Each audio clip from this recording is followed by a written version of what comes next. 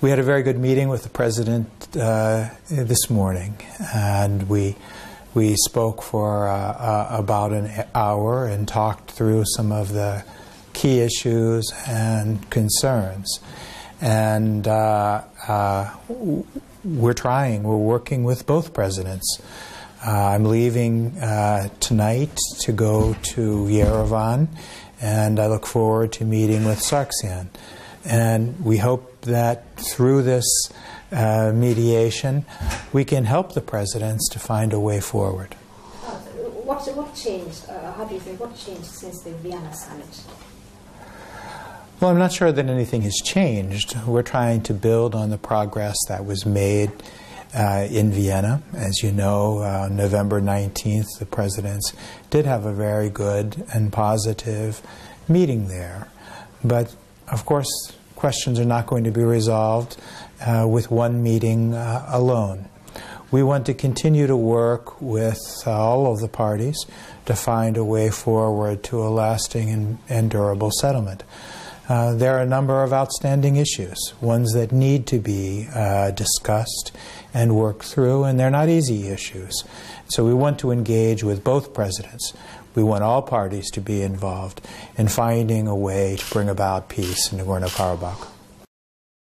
We were actually encouraged after November 19th that there was a period when the ceasefire was respected by both sides.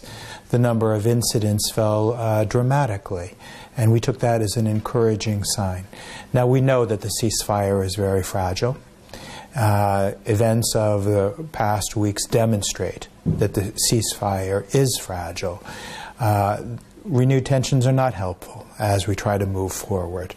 We need to ensure that there is trust on all sides, that the atmosphere is conducive to make progress, and we hope that the ceasefire can be respected. Especially, we'll be entering the period of the Olympics in just a few days. And I hope that all parties could commit themselves to full respect for the ceasefire as we work through some of the issues of a settlement. I think renewed tensions do have an impact on negotiations.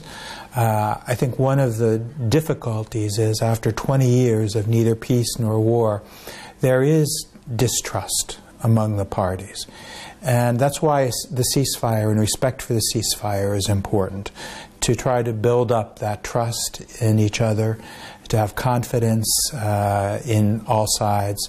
And we, as mediators, would like to try to build on that. Now, the ceasefire is fragile. We understand that there isn't it's not a perfect ceasefire, and we're not looking for that. What we want to see is a commitment from all parties to respect the ceasefire, and of course we want to minimize violence, deaths, and injuries, not only along the line of contact, but along the Armenian-Azerbaijan border.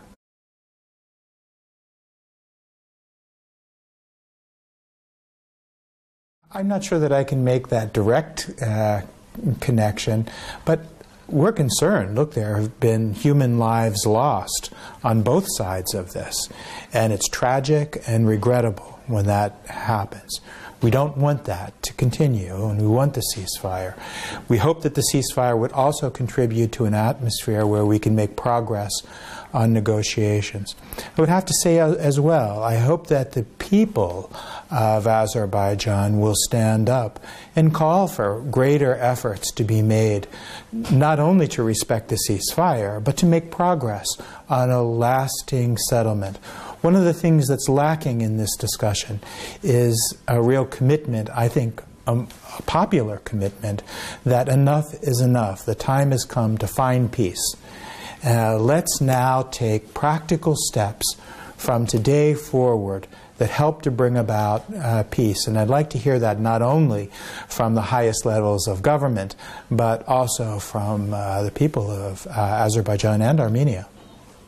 Well, I'm not exactly sure what you're referring to, but I'd be very careful about making linkages. I've been to the line of contact myself. I see how fragile it is. The distances between both sides are really very small. I understand as little as 50 kilometers between the forces. And certainly the area I visited was several hundred meters between the forces. I said kilometer, but I meant meters.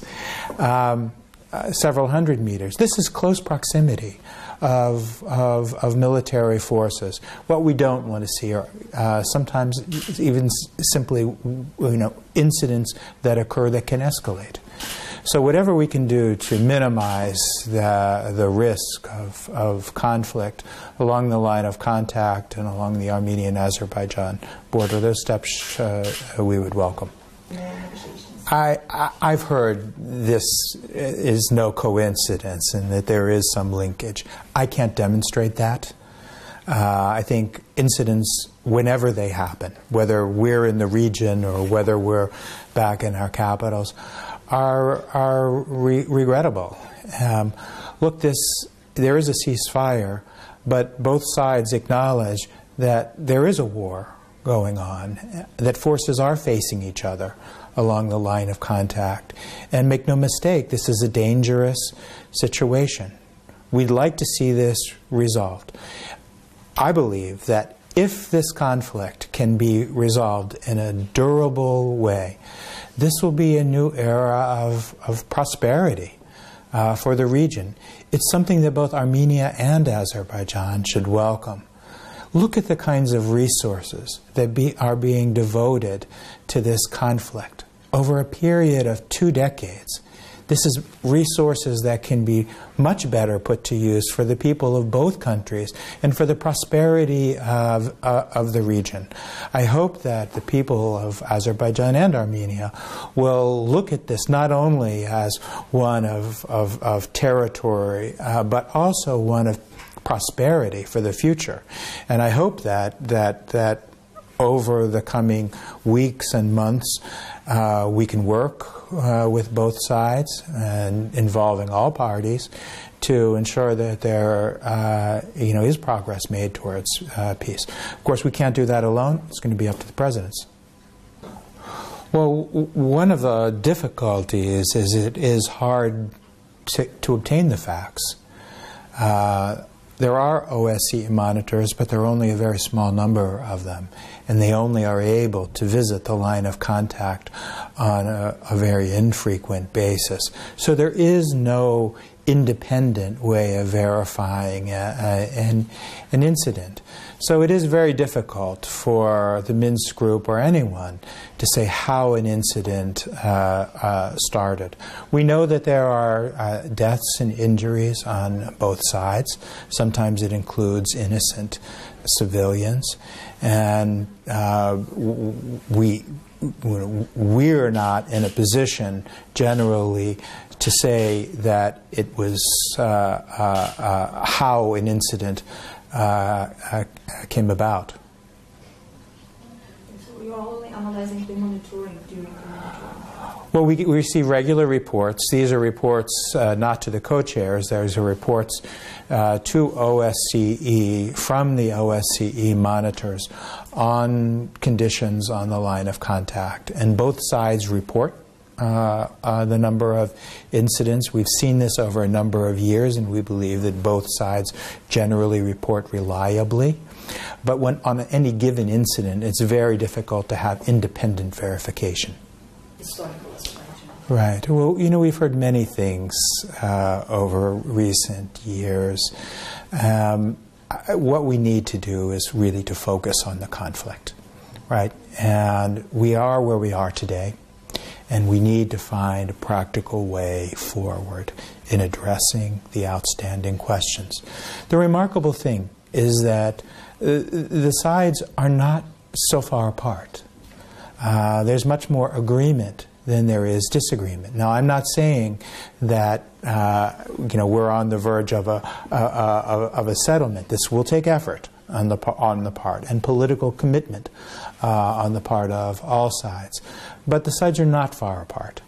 And I think if there is the political will to find a way to a settlement, this can be achieved. And we are, as Minsk Group co-chairs, prepared to help in any way we can, and also the United States on a bilateral basis. If we can be helpful in bringing about an enduring settlement, we'd like to be there to help. Well, of course, we have to hear from President Sargsyan when we get to Yerevan. And as far as the two presidents meeting, it will be up to them to decide whether to have a meeting or not, and whether such a meeting will be helpful at the present time. We're going to continue to work with both presidents, with the foreign ministers. We continue to have an interest in discussing this with all parties, and we'll try to facilitate a way forward. Until we go to Yerevan on this trip, it's hard to predict what the next step will be, but certainly we want there to be a continuing dialogue in whatever form that takes. Well, we don't have a date for a meeting yet. Certainly following the November 19th meeting, both presidents left with a renewed commitment that peace is possible and that they can work together on this. They said that they do plan to meet again. We need to make sure that that meeting will be a useful one. It will be up to the presidents to decide on a date for that.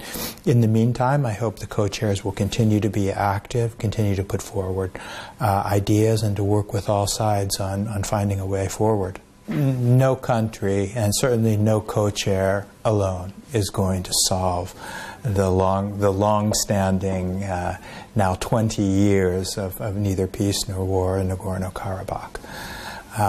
It really is going to be up to the presidents themselves to find a way forward.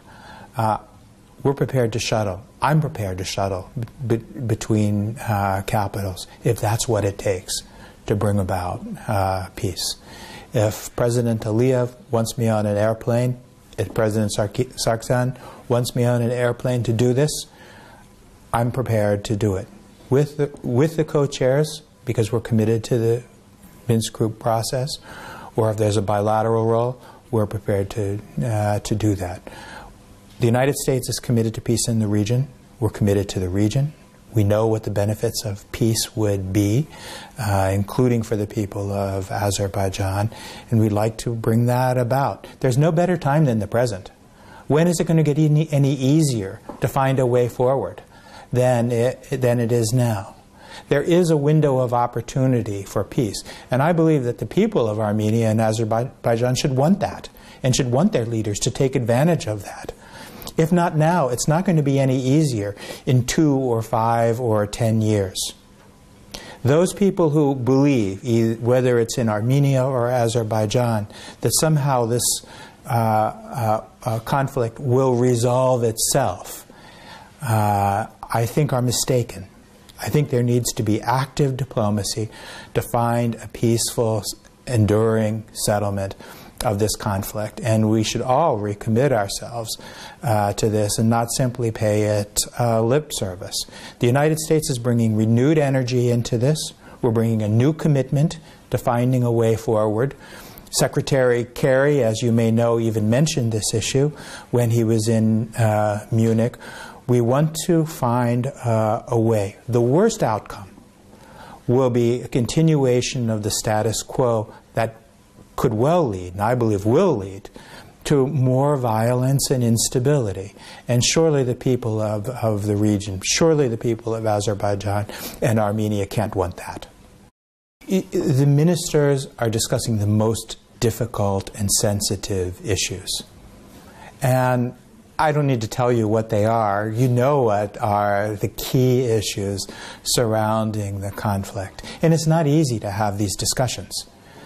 It's not easy to find a way forward. But, you know, it is a negotiation. What we want to see in this negotiation is not that there are unacceptable compromises made by one side or the other. The people of Armenia or Azerbaijan couldn't accept that. What we want to find is a way forward that both countries will see as a victory, as a success. A way forward where both countries can stand up and say, yes, this will lead to a new era of peace and prosperity for our people. That's what we want to find. And it's not easy. It's not difficult. And you have to remember, too, in the case of Nagorno-Karabakh, this is 20 years, more than 20 years. I mean, 20 years since the ceasefire, but more than 20 years where this issue has been allowed to stagnate and no progress has been made. After 20 years, don't you want to see peace? Isn't it time? Isn't it really time to find a way forward on this? It's an anchor that is weighing down the region. And what we'd like to do is get rid of that anchor so that there can be the possibility of peace and prosperity that the whole region deserves. Well, those are two separate issues. Okay, so let's count that as two questions. The issue of the Syrian refugees, we're aware of that.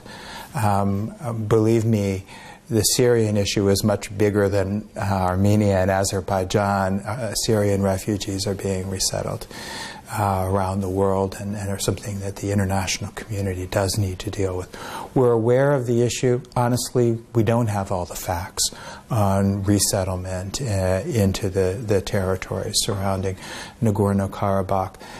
We, the co-chairs, have raised this issue with the UN High Commissioner for Refugees, and I believe that they're in the process of collecting information, getting the facts, so that we can know the way forward. But I think it's a question that you can fairly put to UNHCR and see what sort of progress that they're being made.